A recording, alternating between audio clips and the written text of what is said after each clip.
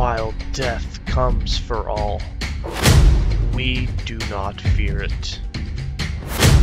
We transform it. Raise the spirits of the dead. We transform into death itself. And we reap and we drain the life of our victims. For we are Lich.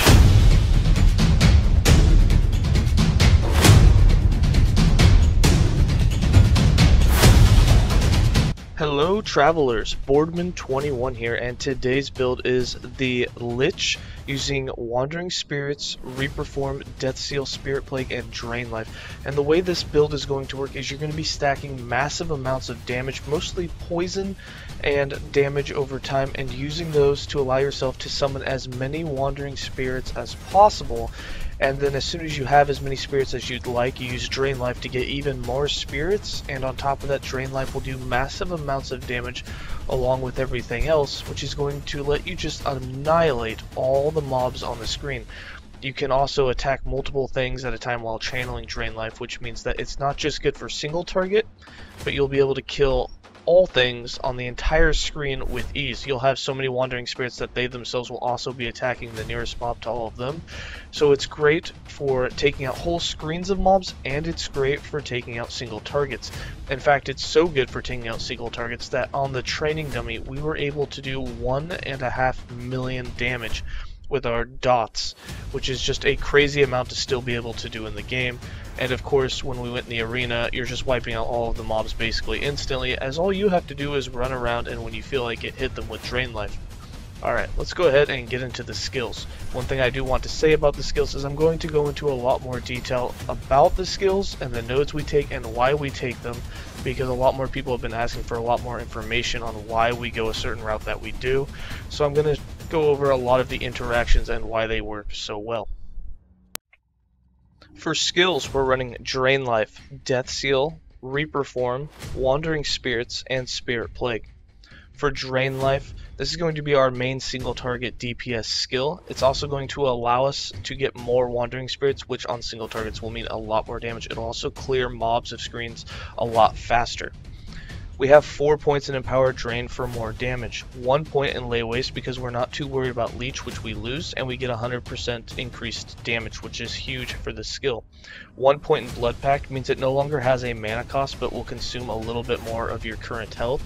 We're not too worried about that because we leech so much from elsewhere that your life is going to stay full anyways while you're using it, but now, with the no mana cost, you can now cast it and channel it forever. We also convert the base necrotic damage into poison damage because we're mostly stacking poison damage and damage over time for this build. We have 2 points in Thought Seal, which is useless because we don't have a channel cost, but we do need to put 2 points there to unlock the nodes that we do want, which is Condemnation. Condemnation, with 4 points in it, now applies 4 stacks of Damned each second. Damned is an ailment that will last for 3 seconds and has a 25 base necrotic damage and will reduce your target's health regeneration by 20% per stack. We have a lot of necrotic damage, and because we have so many stacks of this that we'll be applying, it is a huge amount of damage and a big amount of DPS for us. This also unlocks Unholy Mass, which we have 2 points in, which allows us to do 42% more damage when we reached a threshold of caps. Now, there is no limit to the amount of damned caps, damned stacks that you can have. However, once you've been doing it for a few seconds, you'll hit the max cap of damage, which will be 42%, and you'll be dealing a lot more damage. This works really well against single targets. We have 2 points in Word of Conviction, which increases the damn duration, so all those damn stacks will last a bit longer.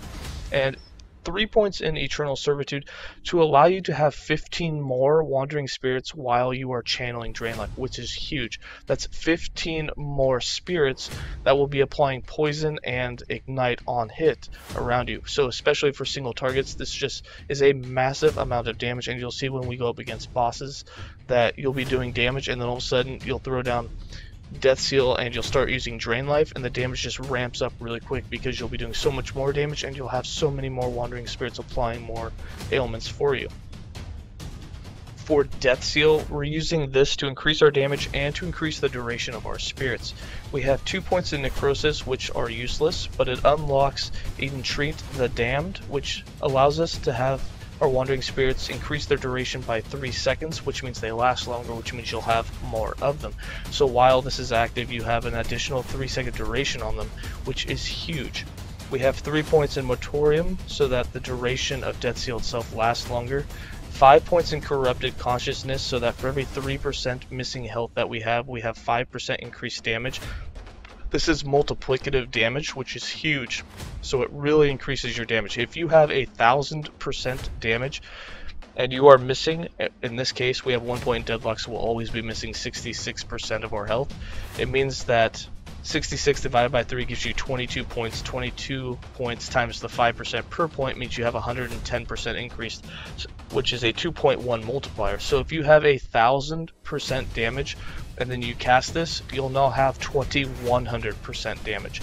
It's a huge multiplier and it's very nice for your build. We have 3 points in Desperate Shroud, so that we gain 6 armor per 10 missing health, which is huge. You'll have about 1,800 missing health, maybe a little bit more, depending on how much health you have stacked in your build, which means for us, we're going to have about 1,200 armor given to us, which isn't huge. We're mostly running away and dodging anyways, but when you do take a hit, it's very nice. We have 2 points in Pestilent Presence for some more global poison chance. This is nice for the Wandering Spirits as it gives them even more poison chance. For Reaper form, you want to stay in Reaper form at all times. If you run out of it, then you want to run around until you're back in it. It's going to increase the damage you do, and it's going to increase the leech that you get from all the damage you do by a tremendous amount. We have 4 points in Mistress of Decay to reduce the health drain that you have. It also gives you 40% more damage over time. We have 4 points in Harbinger of Blood, which increases your health leech by 40%. It increases your healing effectiveness, which is pretty much useless for us.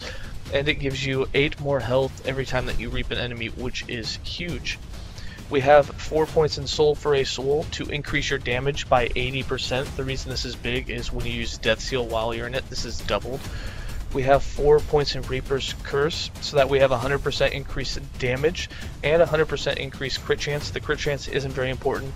Every time we do kill an enemy, we do lose 2% of our health, but again, you have so much leech that it definitely overtakes that.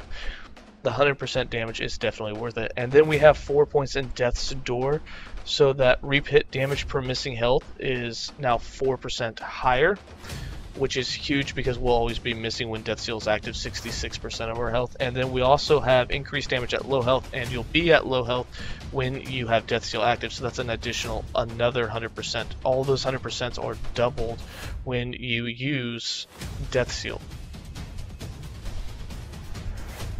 For Wandering Spirits, we have 2 points in Souls of Rage to give the spirits more move speed and damage.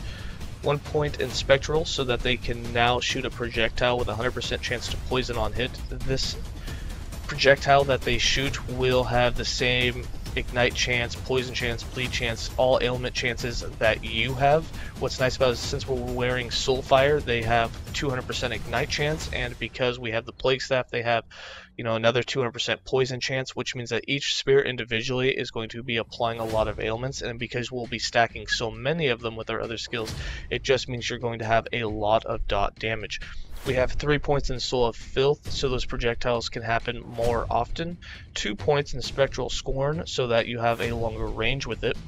4 points in Lingering Souls is going to give your spirits duration 4 more seconds, which is huge. It means that since they last longer, you'll have more of them. 3 points in Spirit Swarm increases the cooldown recovery by 45%, which means that you can now recast the skill more often. Wandering Spirits will continue to spawn even when the skill has been recast from the previous one, so it just means more spirits. And 5 points in Thin Veil means that you reveal them faster, 35% faster at 5 points, which means you get more of them in a shorter amount of time. For Spirit Plague is going to give us more damage over time. It's also going to apply bleed and poison to your enemies, and it's going to have Plague. We have 5 points in Pestilence for 75% increased global damage over time, which means that Drain Life, your Wandering Spirits, everything's going to do more damage for every enemy that you've afflicted with Spirit Plague in the last 4 seconds. We have 3 points in Hemorrhage for 3 stacks of bleed inflicted, 1 point in Plague Burst for a chance for it to spread when you've hit an afflicted enemy, 1 point in Hindering Affliction so that you slow your enemies, 1 point in Effacious Application so it has a longer duration and it's more mana efficient, 2 points in Toxic Transmission so that we now put 2 stacks of poison on the enemy as well, 1 point in Plague Bearer so that we now plague our targets, 2 points in Queen of Plagues so that we have 100% more plague effect, and 1 point Endless Decay so the plague has a longer duration. For passives, we have 21 points in the base acolyte class with 8 points in Blood Aura, 5 points in Blood Pact, and 8 points in Forbidden Knowledge. We have no points in the Necromancer and 90 points in the Lich, with 8 points in Crippling Insight for the intelligence, 8 points in Survival of the Cruel for more health, and for a lot of spell damage leached as health. We have 8 points in Dance with Death. Whenever you have Death Seal active, you'll be considered low health, which is going to give you 120% increased damage from this node. That's going to be doubled from Death Seal itself, so you're actually getting over 240% of all damage, global damage, because of this node. We have 1 point in Desolation for some more damage over time, 8 points in Lasting Stench for more poison damage and so our poisons last longer, 8 points in Unclosing Wounds so that we have 112% of more damage of all types, 6 points in 3 Plagues so that we have our poison penetration that we want, 5 points in Contagion Engine. Whenever we kill an enemy for 4 seconds, we'll have 100% increased damage over time. 10 points in Decaying Form for 130% more poison chance. This affects our Wandering Spirits as well, so they also get this 130%, which is huge. 5 points in Ageless Ascetic for more Leech. 5 points in Soul Maul for more Leech. 10 points in Mind Over Body for a crap load of intelligence. And 8 points in Corrosive Consciousness for some more damage. For items, for the idols, you're going to want idols that have increased damage while transformed, increased spell damage while at low health. There are some other idols as well. There's health idols that you can do. There's leech idols of health on hit, which don't really help you because you're not doing too much on hit, so I wouldn't super recommend those. But really any idols will work for you. I myself like the spell damage and the increased damage while transformed. Both of them help the Wandering Spirits do more damage, both of them help Drain Life do more damage, so you can do either. Because you spend more time transformed than you do at low life, depending on how much activity you have with Death Seal, I would recommend going for the damage while transformed more than the spell damage at low life, but you can stack them however you want. Now, we are wearing a few uniques, but none of them are required. So we are wearing the Plague Staff, and the reason we're wearing the Plague Staff is so that our Wandering Spirits have that chance to poison on hit, and they have the chance to inflict Plague on hit. Now, this is really useful as the Wandering Spirits get that chance. It means they get almost 2 stacks of poison for every hit that they do, which is huge, and that they're guaranteed to inflict Plague. If you do not have this staff, you can wear any staff that you want, obviously a Sorcery Staff or a Gate Staff, something much higher up that has more adaptive spell damage is going to be more useful. I would put on it spell damage, poison damage, chance to poison, chance to ignite, basically things that are going to help your Wandering Spirits or Drain Life to do more damage. You can do damage over time, damage while channeling, and those types of things. The other unique that we have is Soulfire. Soulfire has a 200 and in this case 1% chance to ignite. I'm not sure how high it actually rolls because it doesn't tell us. I thought 200 was the highest, and then I had this fall to me the other day, which was just incredible because it tells me that it can go higher, and I don't know how high that is. But we have a 201% chance to ignite on hit with fire skills and necrotic skills. Necrotic is important because our Wandering Spirits are necrotic. And because of that, it means that they get this 200% chance to ignite, which is huge. So not only do they get the 196% chance from our Plague Staff, but they're getting a 201% chance to ignite on hit from our Soulfire. And these two things together are huge, which means they're putting 2 stacks of Ignite, 2 stacks of Poison, and we're getting a buttload more Wandering Spirits thanks to Drain Life and Death Seal, and we're increasing the damage they do. You can see how our damage is stacking so high so quickly. The other unique that we have is Chimera's Essence, which gives us a 156% increased damage while transformed, and that 150% And that 156% increased damage while transformed is doubled when we have Death Seal. Now, those uniques are not required. Shimmer's Essence, you can wear an amulet that has, increased damage, increased dot damage, and other things. For your relic, you can get more health leech, you can get more health itself. You don't have to wear these, they're just going to increase the amount of damage that you have. Then for our crafted items, now these are kind of maxed out. They don't have the best rolls possible, but they are tier 20 gear. You do not have to have tier 20 gear in order for this build to work for you. It's going to work early on in the game, and it's going to do extremely well for the entire run from the beginning of the game to the end of the game. But getting closer to tier 20 or even finding some exalted items with these stats is going to give you a lot more survivability and a lot more damage.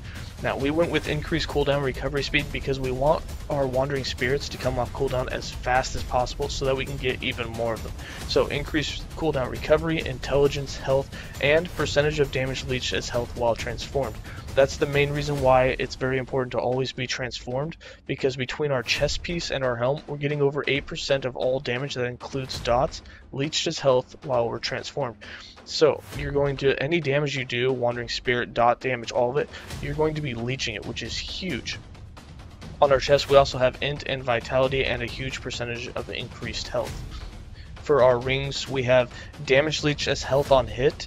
Now, we're not really doing any hits, so that's not the big part. It's the 27% increased health leech that's huge. That 27% increases our percentage here. So if you have 10% of damage leech itself, that 27% bumps it up to 13.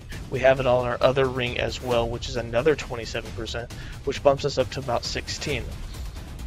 Between those two things together, it just increases your overall health leech. Even though you're not doing hits, you are getting more leech, and because we have such a huge percentage, especially while in Reaper form, that gives you another 40% increase, you're just leeching a huge amount of damage that you do as health, and it's going to keep you full at all times.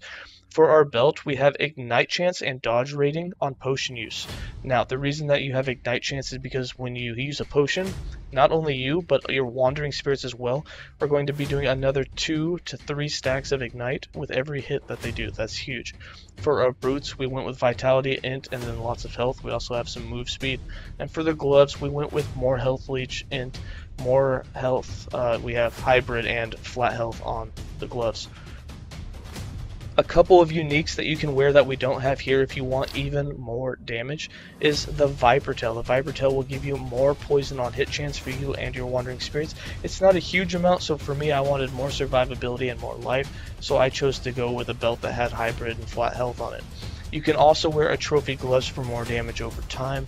However, again, it's a loss of life and some survivability, so I chose not to use it. I also wanted more leech.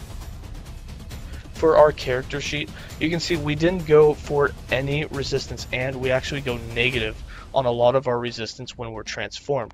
The moment that I'm transformed, you can see the only thing we have is 1% necrotic. Everything else is negative. However, that's not huge because you leech so much life. Everything that you get hit for, unless you get one shot, is basically going to be replaced almost instantly. As you can see, our damages are pretty high. Now, when we transformed, these damages go up by quite a bit. And remember, the Wandering Spirits get these damages as well. So right now we have 700% spell damage, 400% damage over time, and 461% poison damage. That means our Wandering Spirits have all those stats as well. And since they're a spell, it means that when they do their hits, they do huge hits. It also means that when they do ailments, they're doing a huge amount of poison damage, damage over time. And because they have fire damage as well, the Ignite even does good damage. When we transform, you can see these are instantly just skyrocketed way up. We're at almost 1000% plus of all damages. And then when we use Death Seal on top of that, boom, we're boosted again. We went out transformation, but for a second there, you could see how we were over 2,000 to almost 3,000% damage, which is huge. Now, on top of that, when you use Spirit Plague, you're getting 75% more damage over time for all the enemies that you have hit with it in the last 4 seconds. So if you use Spirit Plague on a couple of enemies while you're transformed and then you use Death Seal, you're going to have crazy amounts. I've had almost 20,000 damage over time, which means things just instantly died. So again, when you're transformed and then when you're Death Sealed, you can see we have 2,300, 2,800% spell damage. You have 2,000 of all damage types. It's just a huge amount when Death Seal is active, and it's going to allow your Wandering Spirits just to clean up the mess, and that's why you see us killing the bosses so quick in the intro of this video. So for my skill rotation and how I actually play the build, I put Wandering Spirits and I put Reaper Form both on autocast. And the reason for this is Wandering Spirits, of course, you always want on autocast. And then for Reaper Form, if I do come out of it, I don't have to pay attention to its cooldown. It'll automatically put me back into it. It'll also have my movement speed much up because I'll constantly be reaping every chance that I get. Alright, so now you can see just being in Reaper Form and just by the Wandering Spirits, you can see that my life is staying full even with the huge degen that we have in Reaper Form because of the amount of damage that we're getting. And we're hitting the training dummy here for 250,000 damage, and that's without any other skills even active yet. Now when we hit with Spirit Plague, you'll see that our damage over time goes up. Now we only have one enemy here, so we're only going to get 75% damage over time from that. But it does give you a little boost. Of course, more enemies is going to do more. The other thing that's going to happen is as soon as I hit Death Seal, we're instantly going to be doing a lot more damage. You can see we jumped from doing 200 to 250,000 to over 500,000 damage. In fact, we're doing almost 600,000 damage there, and that was just with Death Seal active. The other thing that's going to happen is now we're going to apply Drain Life. So you do a Spirit Plague, you activate your Death Seal, and then you sit here with Drain Life, and you can see that your damage is going to go even higher. You can see here we're almost at 1 million damage. Of course, hit with another Spirit Plague. I like to get Drain Life a little bit, and then another Spirit Plague, activate your Drain Life, hit it again, and you're going to see that it just comes up over 1 million damage. Right there we're doing 1.1, 1.2. We had 1.2 million damage on that. For single targets, for everything, you're just going to absolutely annihilate them. And while channeling that skill, the amount of Wandering Spirits that you have, as you can see, they start to last longer and we just have more of them, start to take up the whole screen, and there's just nothing that your enemies can do. They're just going to die to you almost instantly. The other thing you'll notice is we've been sitting here in Reaper Form for a few minutes now, and we haven't came out of it. You're leeching so much of that damage that you're just going to stay in Reaper Form at all times. Alright, I'm going to go ahead and give you guys some more gameplay.